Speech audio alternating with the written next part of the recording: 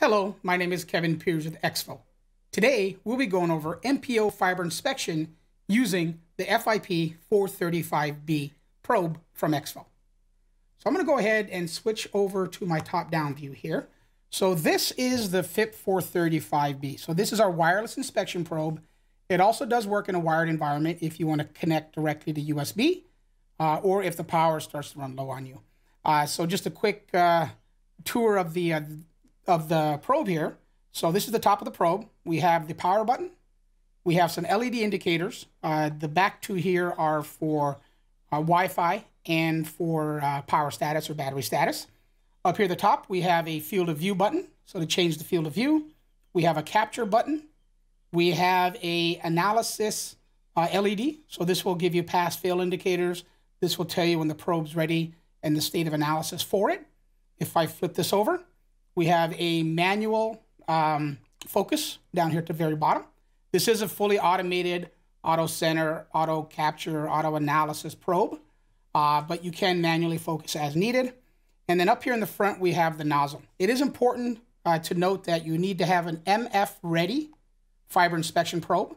If you're going to do multi-fiber inspection like MPO or OptiTip, multi-fiber hardened connectors. And this is the actual tip nozzle itself. So right now I have a Sam Charlie Bulkhead UPC adapter on there. So there's a screw here. I can just unscrew it and take it off, and I can change the tip types. So it is keyed. So there is a key on the actual nozzle itself. And so today we'll be doing MPO inspection. So I'm going to get out my MPO Inspection Probe Tip. And so this is the MPO Inspection Probe Tip, or our multi-fiber inspection probe tip. So there is a screw on here for the nozzle. And so this is the MPO nozzle itself. So this one happens to be APC.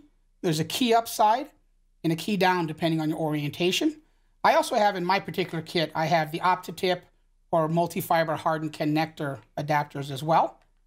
And then we also have a bulkhead for adapting the MPO to the fiber inspection probe tip. So we can go back and forth between bulkhead and the actual jumper interface itself.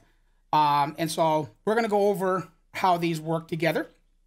So I'm going to go ahead and connect my MPO tip to my probe tip. And these are keyed, and you can see there's a key here at the top, and there's a key here at the top of this one as well. So normally what I do is I start turning it, and then I twist it a little bit, you know, as it starts to lock in, and then once it finds that key, it sets itself, and I tighten it down until all the screws are gone. And so all the threads are gone, rather. And so now I'm connected to that. So the actual multi-fiber handle itself, so you can notice it's kind of got this bronze or brass look to it. And here we have 3 indicators of the position of your analysis. So you pull this trigger, and there'll be 3 positions to analyze. So it'll capture 3 different images and stitch them together. And so I'm going to go ahead and push this all the way up to expose the threaded screws here. And then there's also a key on the fiber inspection probe tip itself. So I go ahead and just screw that on until it's nice and secure to make sure the key is locked in there. And then there you go. So for analysis of MPOs, we have 2 things you can do. You can either use your smart device, like say an iPhone or an Android phone, and use that device along with our Connector Max software to analyze the fiber itself. Or in this case, I'm going to use the platform, in this particular situation, the FTB1, but you can also use our Max platform. You can also use a PC, you know, so there are different options there for that. So what I'm gonna do is I'm gonna go ahead and switch over to kind of a top-down view here.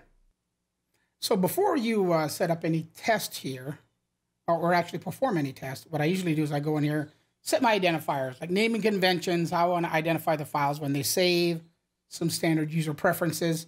So I'll go over here to the right under identification. I'll go ahead and select identification here. And then you can see, you know, just based on here that just like our other test set, it kind of flows the same. This is where you can input your information, cable ID, fiber ID, location, that type of stuff. So typically what I do is I'll put a location in here. In this example, I'll just put, relay rack 202, shelf 4, panel 5. So whatever makes the most sense to you, and as far as fiber ID or connector ID, whatever the identifying information is for that port, I'll put that in there. Right now, the naming convention is not very exciting. It just says fiber 1, that's CMAX. If I'm just putting in bare minimum information, maybe all I want is the location A and then the connector ID. And so now we're starting to see more information in here. And so in this case here, I could just swap it around if I want to. And so now we see it look like this. And so if you have different information like forward information, return information, you can put all that in here. So for location, I just happen to put relay rack in here, but you could put something else in there, right? Whatever makes the most sense for your organization. And in this case, I'm just going to stick with this, and I'm pretty happy with this setting. So of course, you have a lot of different options here that you can input. So your mileage will vary depending on the level of information you want to put in the naming convention. So I'll stick with that. And then I'll go over here to the right where it says user preference. And then just some of your standard user preferences here. Where you want the file to save, if you want it to auto save, how you want the reports to look, what information you want to include in the PDF, those types of things under user preferences. And so those are the two things that I get in first and kind of set up for the job. And then after that, I get into picking my configuration for the fiber inspection. And so I'm going to transition over. And so basically what I'm showing here is, of course, I have my MPO here live in front of me, and there's obviously me. And then over here in this other direction is the video capture, the streaming capture of my platform itself. So I am using an FTB1 in this particular situation. And so essentially what I'll do is over here to the right, down here on the on my platform, I have a CMAX 2 application. So I'm going to go ahead and launch that application. And it should fire up. And you notice I have a Wi-Fi option to connect to my probe tip, or I can use the USB. So once it detects the USB, it goes ahead and connects to that. So with everything connected, I'm going to go ahead and look at the different options here. And so I can kind of zoom in a little bit more to give us a better view of the actual analysis software itself. So let me go ahead and switch to that. And so now we're looking at the analysis software. So this is the Connector Max 2 software on the platform. You'll see I have some different options here. The first thing I want to do is I'm going to make sure that I'm connected. And so if it's connected via Wi-Fi, if it's connected via the USB, it will populate the FIP controls here. And so I can also verify here under connections that I indeed am connected. And this one's connected through USB. And so I'm going to go back to the FIP tab here. And the first thing I want to do is I want to select my fiber type that I'm testing. And so in this situation right now, it's select for single fiber. I'm going to go ahead and drop that down and select multi-fiber. And so with multi-fiber, you'll have some additional options here in front of you. So you'll have single mode APC, standard single mode, or multi-mode. In this situation, I'm going to go ahead and select single mode APC. And then we have a subtype. So the type of multi-fiber. So MPO MTP, which is what we're doing today. Opti-tip or multi-fiber hardened connector, and then an ODC connector. So I'm going to stick with the MPO. And then we have the orientation. We talked about that earlier with the probe tip, right? Where you have key up and key down. So mine is set for key up. So I want to make sure and have key up selected here as well. And then lastly, fiber configuration. So fiber configuration is going to be, essentially, what you have set up on there, whether it's 1 by 12, 1 by, or 2 by 16, as you can see right there. So the different types of configurations that you have on there, right? And in this situation here, I'm going to go ahead and select it. And going through VNC, if I use my click, it doesn't work as well. So I'm actually leaning over manually on my touchscreen, selecting what I have. And so here are the different options that we have. And so this one is a 1 by 12 that we see there. But you can see the different options there. So there's 1 by 12, and you can see where it has the 10 and the 8, followed by the different indicators on the sides, right? And so you really need to know which configuration you're doing. So I'm doing a 1 by 12, so I'm going to go ahead and select the 1 by 12 here. And then you see what we have. And so now that I've selected my fiber configuration and I have everything else selected, I'm going to go ahead and make sure that I have, in this situation, autofocus and auto analysis selected. And then down here, you could see the the IEC spec that's being used for analysis. And so this is what we have set up right now. So if you want to look at different FIP configurations, you can go over here to the right. And this allows you to change it as well. So I can go to the FIP here. And you can see I can change it back to single fiber. I can change it from single mode APC to just single mode. That way you see some of the different standards based around the different type of single mode options that there are. In this case here, I'm going to stick with single mode APC. And I'm going to stick with just this multi-fiber standard that's here. I'm going to go ahead and hit close. And that's what we have here. And so you notice here that we have these capture steps. So these capture steps correspond to the different options that you have on the actual FIP itself, right? And so on the FIP, on the probe itself, I talked about a lot of the different options that were on there. And so this is, essentially what we have, with the different probes, is, you have the kind of the three-step orientation there to pull through and analyze the data. And in fact, I can zoom in a little bit more on that to let you see it. And so you see the kind of the three-step analysis and how it corresponds to what's on the actual application itself. And so with this in mind, I'm going to go ahead and set this down. And I just have this little, this tiny little, it's kind of hard to see with the green screen stuff I do on there, but essentially what we have here is this MPO fiber jumper that, I just cut off just so I can carry around for demos. And I also have here something that I acquired while I was doing some testing. This is a little kind of a breakout box. It goes MPO common to 8-fiber breakout is what I have here. So this will give me an option to look at a bulkhead as well. And so with all these different devices here, we can start, analyzing our information.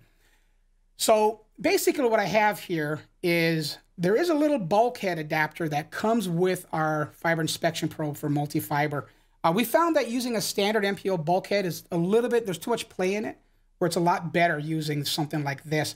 So there's two sides of this, and it's a little hard to read, but this side says fiber, and this side says FIP.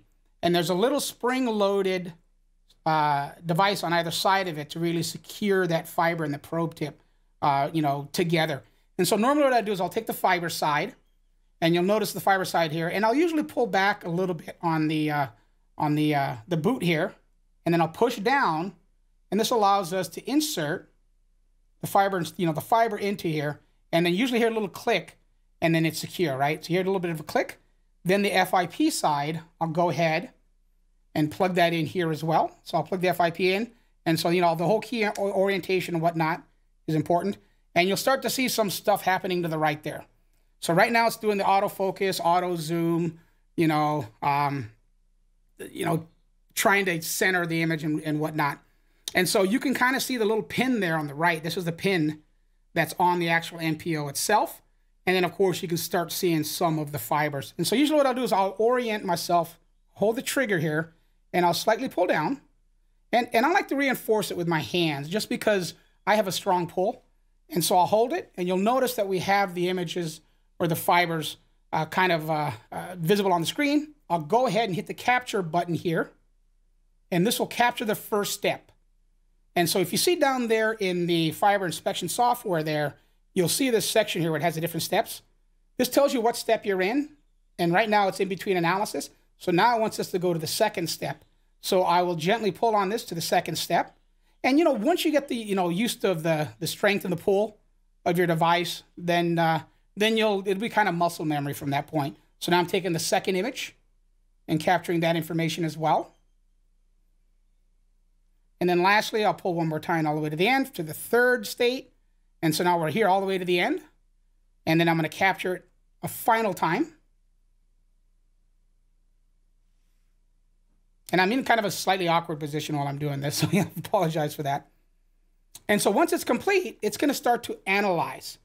And so you'll notice down here on the actual application itself, well, we'll get back over to the application, you'll see it's starting to analyze the data, right? And so you'll see the quick pass fails here on these fibers. So there's number 1. If I click here, there's number 2.